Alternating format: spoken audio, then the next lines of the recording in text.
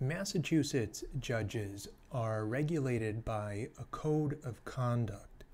and the code of conduct is enforced by a 9-member committee, the Commission on Judicial Conduct. Now, this committee does not review a judge's decisions based on their legal merit, but if you believe a judge is